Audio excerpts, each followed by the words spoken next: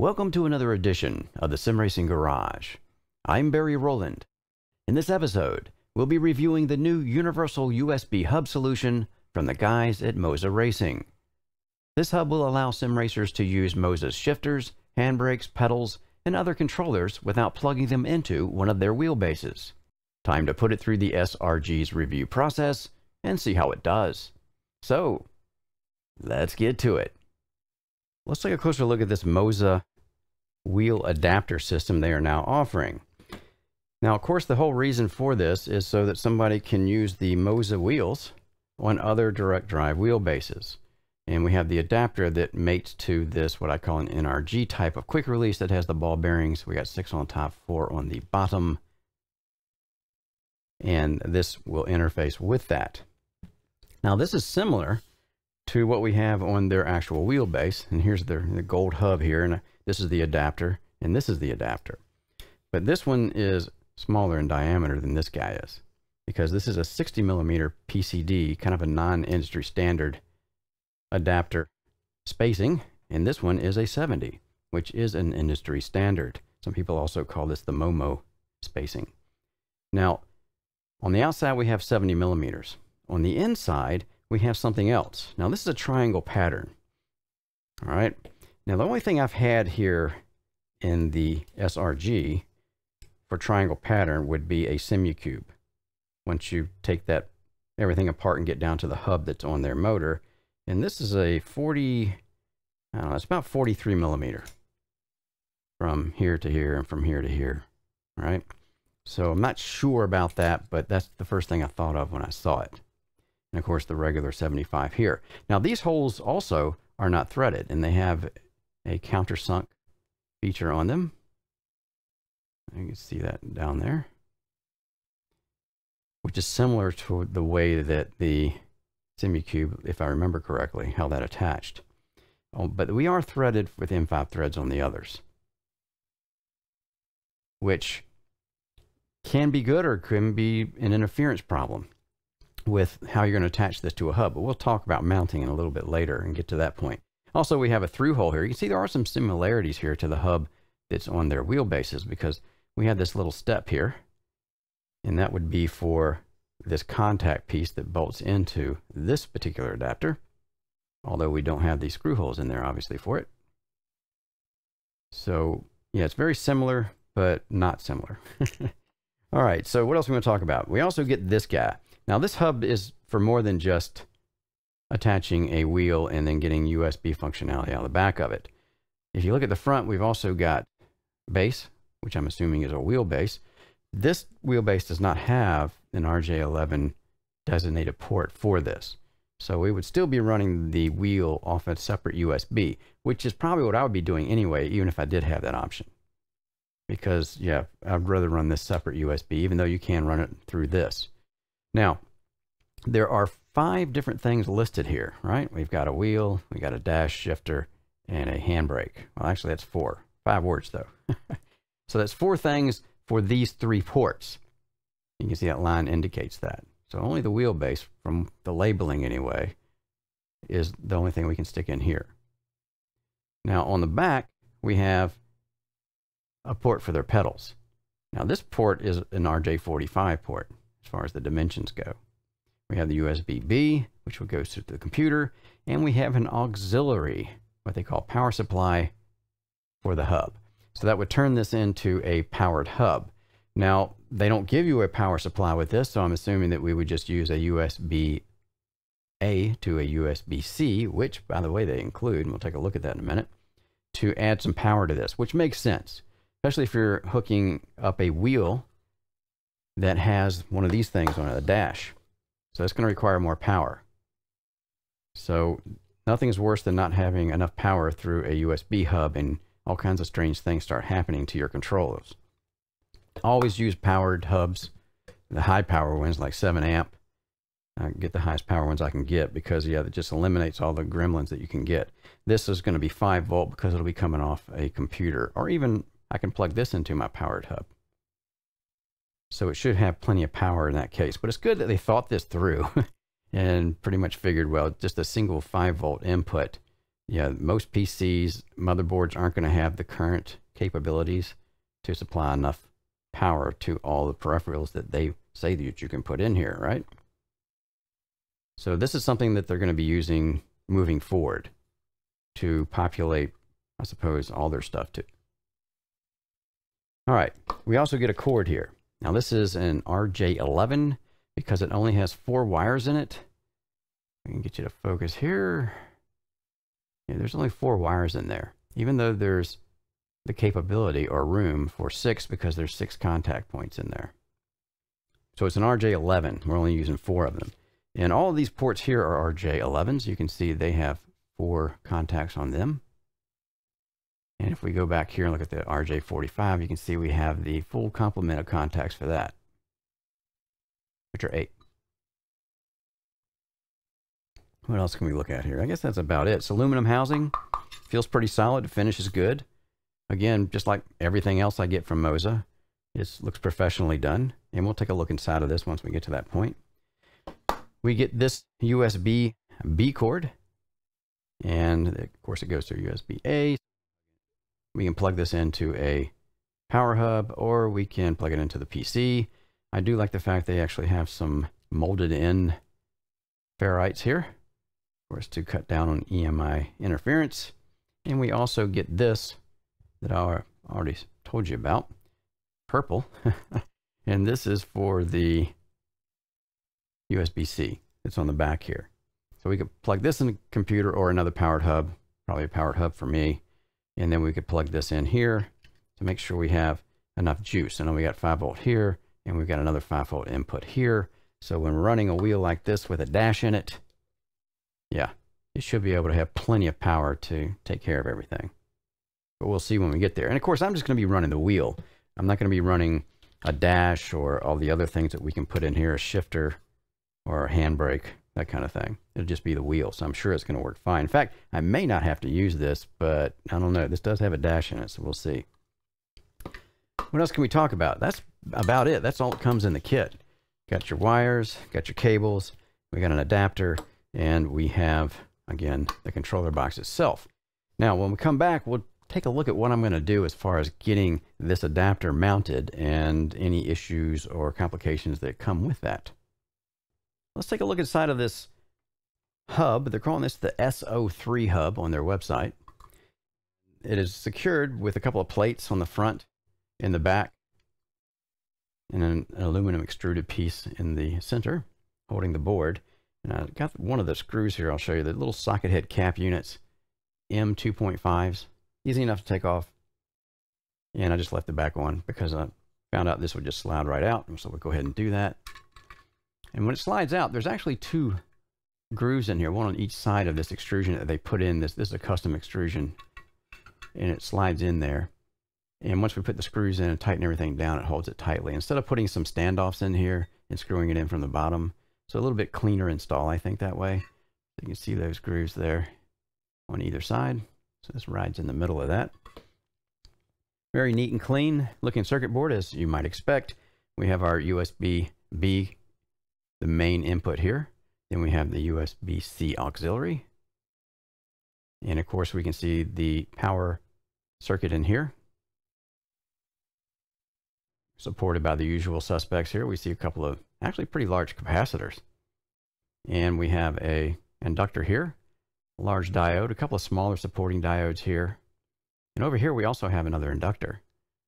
So that's probably a less powerful rail in here, and a bunch of, looks like, capacitors. And yeah, I don't see a diode on that one. But anyway, that's so if when we're using the auxiliary power, we have the larger capacitors inductor to handle the extra current, and that you will be using if you have a lot of pieces actually plugged into these ports. Speaking of which, we can see the ports have their own supporting circuitry on each port. We're using STEM 32. You guys can see that. And on the bottom, you can read that this is a 10922 board, SO3 hardware, it says. Hub version 04. You guys can read that there. Yeah. So again, very neat looking board, as you might expect. Not a whole lot to it that you would also expect, considering what it's doing. And yeah, I don't see anything to complain about here. I didn't think I would, because of everything I get from Moza as far as their electronic circuit layout and things like that. It's just industry standard stuff, real professional looking. All right, so we're ready to mount our adapter to our hub on our servo motor. Now this is a Midge 20, or a 20 Newton meter peak Midge motor, part of the Virtual Racing School's Force Feedback Pro wheel system. And they have this hub that you can buy that it clamps to the shaft of the motor, just like most servo motors work. Now I'm going to be attaching this on here like so, or maybe not. Here's the thing. There are threads, like a lot of the hubs that come on, or kits that come with your servos, there's going to be threads in here. Or if it's just a clamp and then you have an adapter that gives you that 70mm PCD, typically they're going to be threaded with M5 threads. This is also threaded though, and that presents a bit of a problem the way I was going to attach it. Now there's ways to get around that, but we'll look at that in a second. So I've got threads, and I'll use this as actually a Cole Morgan adapter, but you can see this also has threads in it, M5, and they're 70mm PCD spacing here. So I have a M5 screw, little socket head cap unit, and I'm going to put that in here first. I'll just go ahead and screw it in to where it protrudes a little bit out the back. And the problem is this: the threads don't start right at the hole. There's a little space there, and it usually has a little bit of a chamfer or chamfer, what do you want to call it, to it. All right, so the screw's going to go down in that before it actually can engage any threads. So the problem is, if this doesn't engage the threads in here exactly right, then once I screw this in, it's going to be still loose. So I can't get it tight, even though the bolt or the screw will be tight. So let's go ahead and do that. Let's pick out one of these here. I'm going to take it out first. Once I find the hole, I just kind of gently pull it back out a little bit, and then go ahead and see if I can get it to go back in. And there it goes. So now it's on the hub, yet if I tighten this down as hard as I can, it can't go any further. You can see there's a space in there because the threads just don't sync up properly for me to be able to go straight in. Now sometimes you can get that on a hub, you know, if you're lucky. I'm going to actually take this back out and pull it further out and try that again. And sometimes you engage the threads and it won't even turn. And you don't want to force that, obviously, because all you're going to do is mess up your threads. So either I can't get it in, or if I push it a little further and get it to where it'll go in, I don't get a nice tight clamp pressure. So that's what happens. Now, sometimes, like I said, it works. But then it working for 6 holes, on the 6 holes on here, you're really rolling the dice to be lucky there. But sometimes it does work. For the most part, it doesn't. So I was thinking that probably Moza should do one of two things here. Put another set of 70mm PCD holes in here that aren't threaded, or just make these holes not threaded, because most of the hubs are going to have threads on them. Now there's other ways to get around this, and that is using an extension or a hub adapter to a whatever you want to call them. This is a rather large one. I use this on my rig because I like to get the monitors behind the steering wheel as close as I can. So this allows me to do that and still have, because it's a motion system, have the room for it to move around and not whack the wheel or hit the monitors when it comes back or forth, right? So this type of adapter has no threads in it, right? And over here, the same thing, there's no threads on this side. Now there are threads in this little quick release adapter I have, but I can run these screws through those threads, and they're protruding on the other side, and just kind of sit it on top of here because the pattern's the same. And then I put my nylock nuts on there, and you're good to go. So if you have something like, and of course they make these in very short versions, so you could get something like this and put it on here, and also put this part on the front, right? And just have bolts and nuts to get it done. But there's other extensions that don't even do that. Here's a pretty aluminum one. It has threaded holes and non-threaded holes, but the non-threaded holes are only on one side. So I could still get this attached here, but then I have threaded holes on this side, which presents me with the same problem if I'm using a flange that already has threads in it, right? I'm still trying to thread a thread to a thread, which I said before, you know, it's hit and miss. Sometimes it'll work, sometimes it won't. But again, getting a bunch of them to work on the same, yeah, it's pretty far-fetched. You think you're going to do that. So again, some extensions won't even do that. Depends on the type of threading they have on them. So this one's made for a hub that already is threaded, because you can see I've got some, you can see some washer marks there where I've had them in here. And that will go in. Of course, my bolt will just go straight in like that. And then I have threads over here. So again, I have a problem here, right? That's not going to work. So again, it depends on what you have on how this is going to work. Now, also, I have one of these adapters that is, I took the threads out of it. So now the bolt can just slide through it. And it doesn't matter what's on the other side now. I can just screw all the way through the hole, or I can put a nut on either side. So there's different ways to get it done. Hope I'm not confusing you here. So what I would do if I was going to be using this all the time, I would take a drill bit that's just a hair larger in diameter than the M5 hole threads in there. Not the hole itself, but the threads, because I just want to clean those threads out. So you can actually run the drill bit in there and clean those threads out if you have the exact right type of drill bit.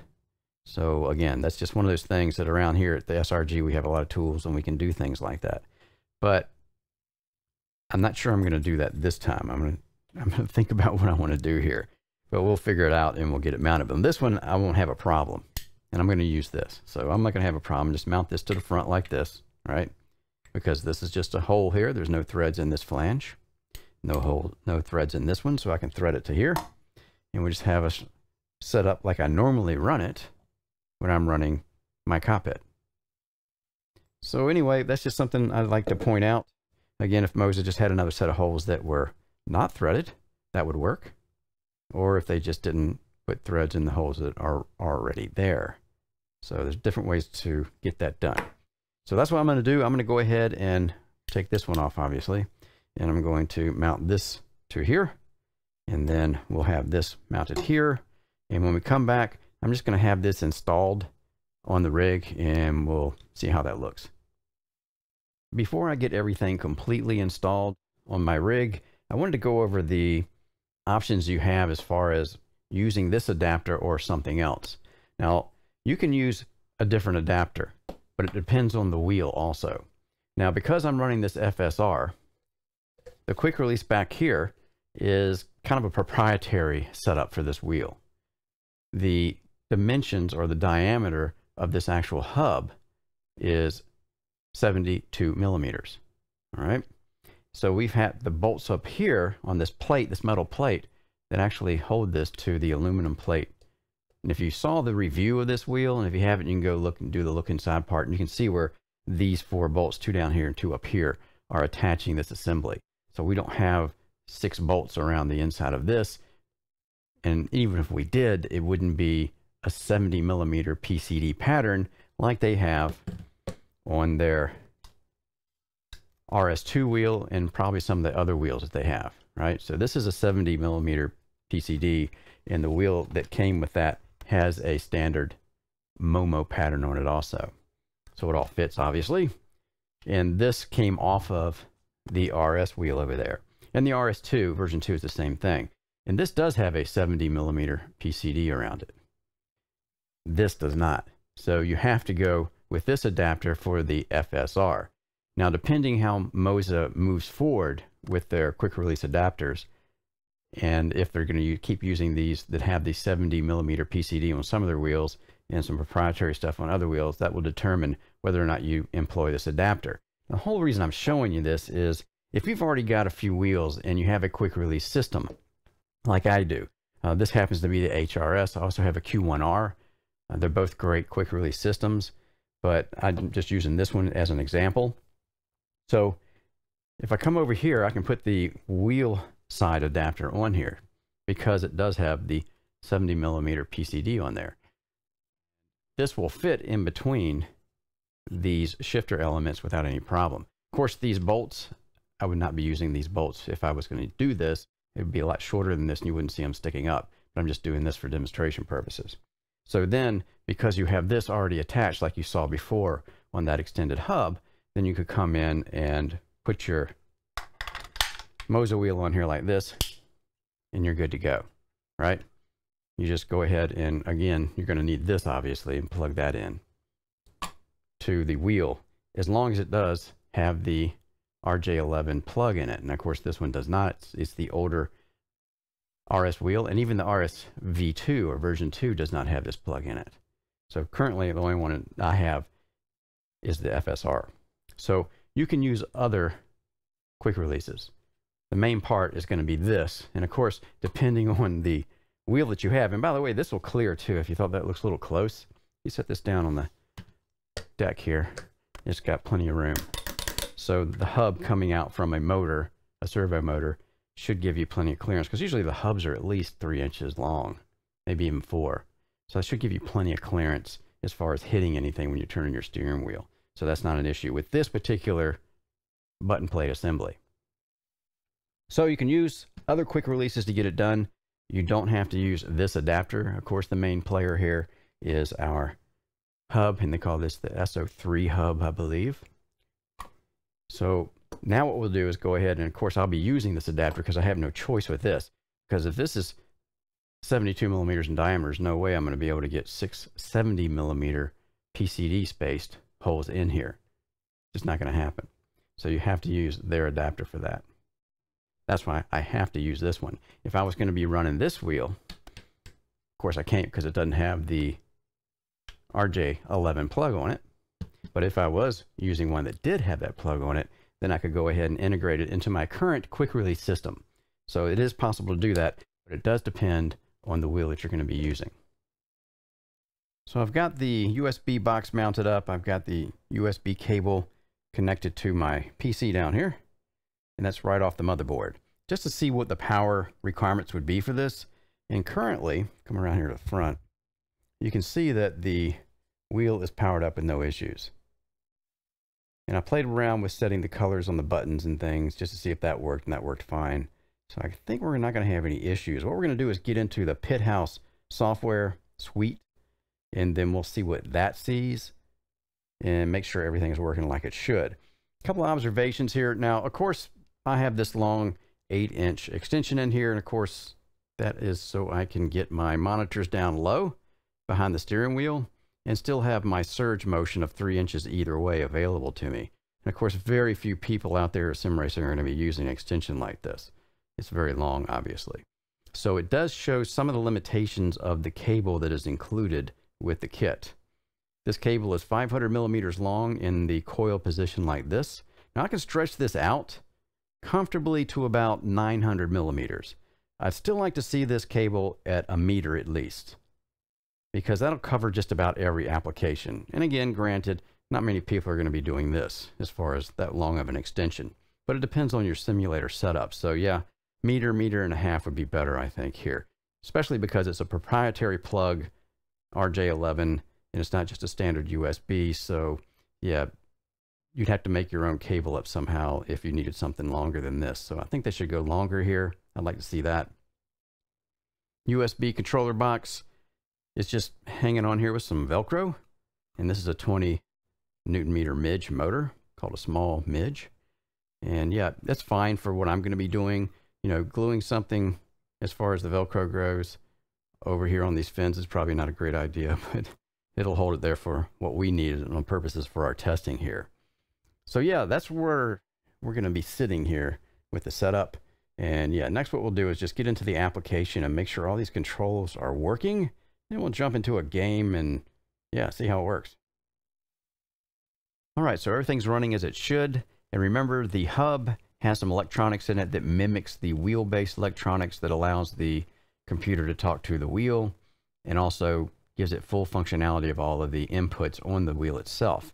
Now, right now I have the Windows controller properties window up, so we can test things. And some things work, some don't work. We'll go with the things that work. The shifters work. You can see it's lighting up a 14 there, 13 over there. The clutches work, and that's up in the X and Y axes. And this is a dual clutch setup right now. So if I let the right one out, it goes, I think it's 62%, and then I'll finish it with the left side. Just like you would use any dual clutch. So that's where the bite point is set on this. Now, the thumb encoders, I'm turning both of them, nothing's happening. I can press the button on the right, nothing's happening, but the button on the left is working. The D-pads are working, our little joysticks. They seem to be all working. It looks like it got stuck on 9 there. Okay, it went away. The encoders down here, the right one on the top does work. That's 28 and 29. Right bottom does work, 30, 31. Right left does not work. Nothing's happening. And the left upper is working. The middle one is not working. So in other words, it's going to be a little hit and miss with what we have here. As far as setting the colors on the buttons, that works fine.